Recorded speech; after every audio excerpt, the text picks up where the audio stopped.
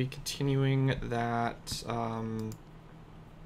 procedure thing that we needed to do for the block states. I'm just going to basically provide the code that I've already coded in, and you can alterate it to how you want it.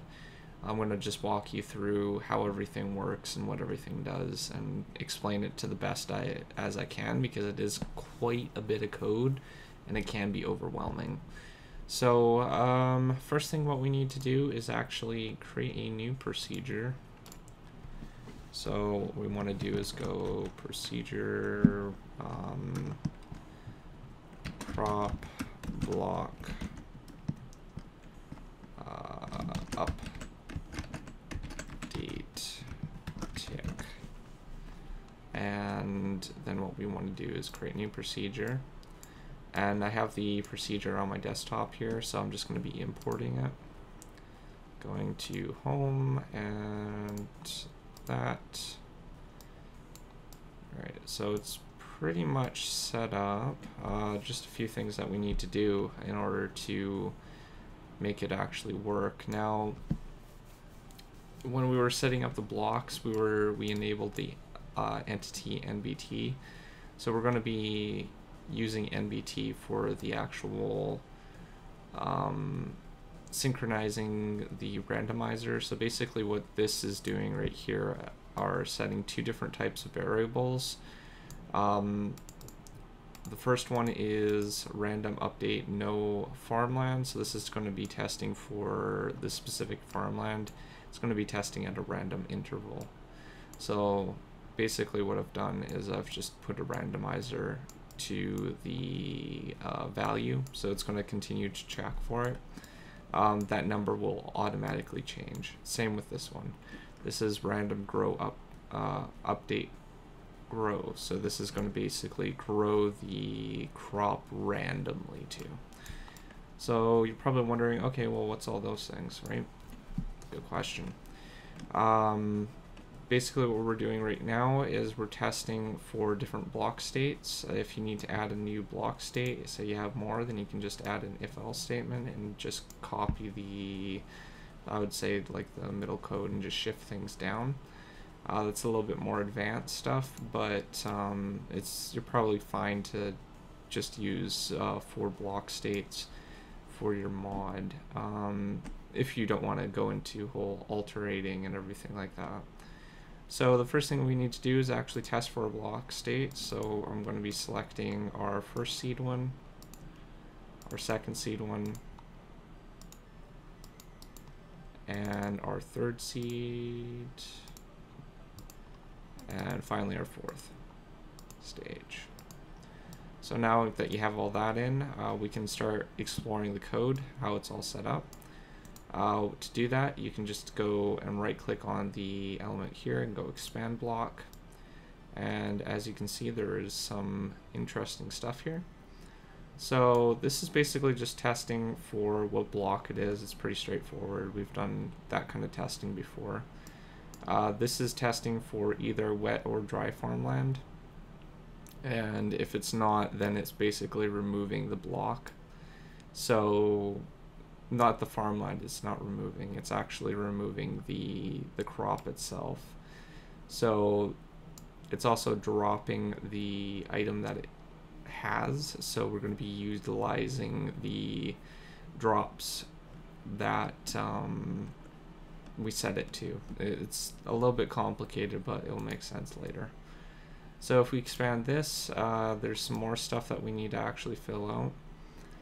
This is the growth section. So this is basically testing this section here if there is cropland, and if so, then what we want to do is update it. But it's testing for a couple conditions first before it can do that.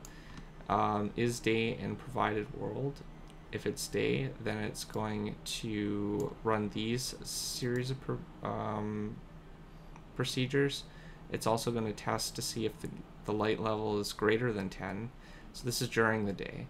So if it's greater or equal than 10, then it's going to basically check to see what the variable for the update grow tick. So this one right here, it's a random event. So every cycle it goes through the update tick for the block, what's happening is it's generating a new number. So when that new number comes around, if it's less than or equal than 0.005, then it will update this block. Basically the same thing, only we're not testing for day, we're testing for night by using a not statement. And it needs to be greater than 10 for the light level, and it's pretty much the same thing, it's just different. So what we're doing here, what we need to do at least, is update our stage to the second stage. So we're going to do that. And we can actually collapse all that now. And all that's good. So the next stage that we need to do is work on the second stage. So we're going to expand that, and you're going to have a couple of different options as well. Pretty much the same thing as the first one. So we're going to expand this, and again, it's exactly the same thing, it's just copied. And what we need to do is update the stage to the third stage for the second stage. So we're on our second stage here. We're updating the placement for the third stage. And then we're going to collapse that. And we're just going to make sure that everything is here, and obviously it isn't. So how this is working is if the block is, if there's no farmland on the block, what we're doing is we're creating a custom drop property.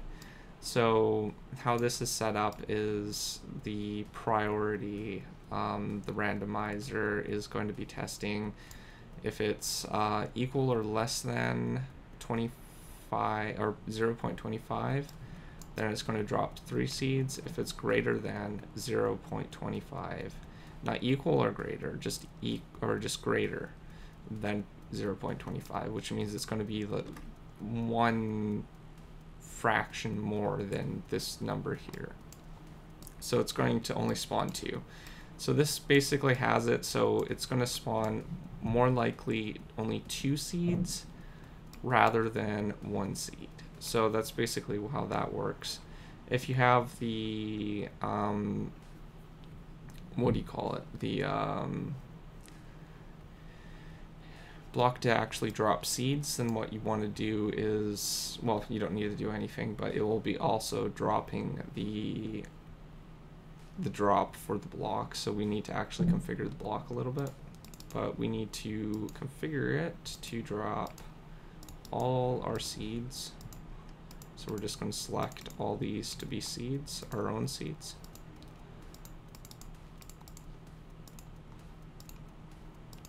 And that one. And that's all we need to do for that. So we're just going to collapse that. And the second stage is done. And it's pretty much the same for all the other ones. We need to make sure that this is updated to the final stage. So like so. And we can now collapse that, and we can expand this one. Oops. And what we want to do is update all our seeds again. And this is for the third stage. So when we get this done, we can finally work on the fourth stage.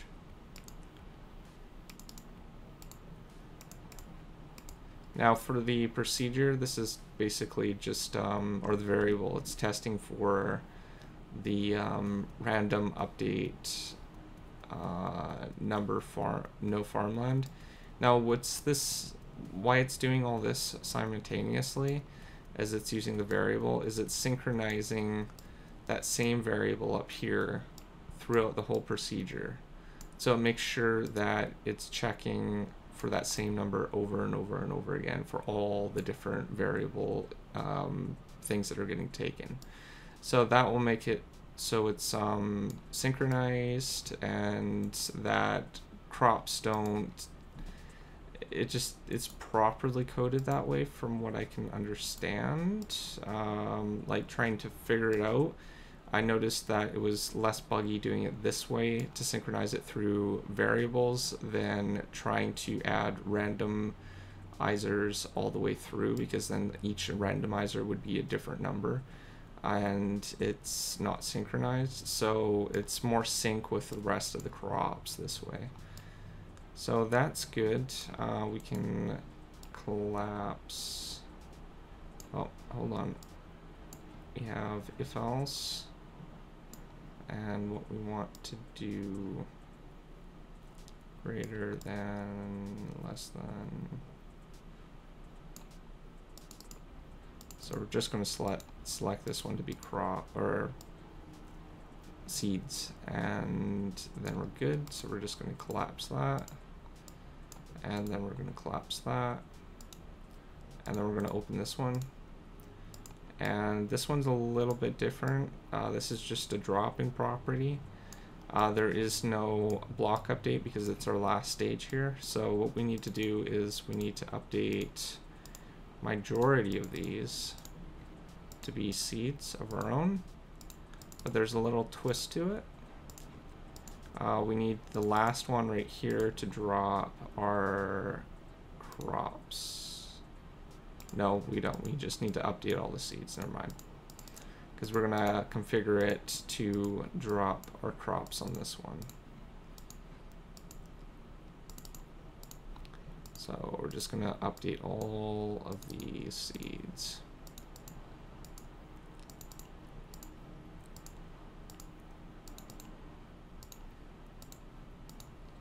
And once this is all, so once you're finished that, you can collapse this one right here, and then that will collapse it there, and then you can collapse the if statement, and then it's all nice and neat again. For the variable, you don't need to worry about local variables or anything like that. This is all stored within the block itself, so you don't need to worry about working with variables or anything like that, as long as the inventory is enabled and you've set it up the way that we've done it in the previous tutorials, and it should be fine. So we're just going to click next, and now we need to actually update the blocks. So we're going to go into each individual block, make sure that this is set up properly, and seeds, we got that, so that's fine. We can walk through it. And we have this enabled. This is important for the MBT data to actually work properly. We've set the inventory to 0, so that's good. We're just going to select our update tick for our update tick here, and we're going to click next and next, and we're going to do that for each stage. So this is 100. That's right. We actually need to go back in here and set this to 100. Okay. So that's good. We can drop seeds. That's good there. Update tick. We're going to select our update tick here. This is for the second stage. And we're going to follow the same with this one. So that's good. That's good. And our update tick. And the last one, wheat or whatever we're growing. And good. And then finally we're just going to go with our update tick again. And that's all we needed to do for the update tick. It was pretty straightforward. If you have any questions, you can ask them on my forums or in the comments. If it's more like a longer question, then try to post it on my forums instead, because it's easier for me to keep track of things like that on my forums compared to the comments. But if it's just like a single question or whatever, then it's fine to post in the comment section. As far as the procedure, it is quite complex, like I said. And I think the easiest way to actually provide the thing is just through a download, and then you guys can update it how you wish. That it's pretty complex, but it makes sense when you actually go through it. Each one of these stages basically tests for what block is currently in that space, and if it's true for, say, the second stage, then it's going to only go to this procedure. But we're basically testing for each individual block before we even run the procedure, and this just limits the amount of procedures we need to only one, and it makes it a lot more easier and straight across the board for variables and all that stuff. So like I said, just make sure you follow the steps. Update your blocks in the spaces, just expand them, and then expand these, and then update your blocks. And it's best to keep it organized, so unexpand them or collapse them, and then just update everything in here to what your mod elements are, and you should be good to go. Other than that, if you need help or anything like that, you can post on my forums under the help section for MCreator, or ask someone on the MCreator forums themselves for some help with the mod. But other than that, hope you enjoyed today's tutorial. I will provide the download link for the custom crop procedure for the update tick in the description, so you guys, well, it'll be a link to a page so you can download it along with the other procedures that you can grab, like the seeds and stuff like that. But anyhow, thanks for watching, and I'll see you guys next time.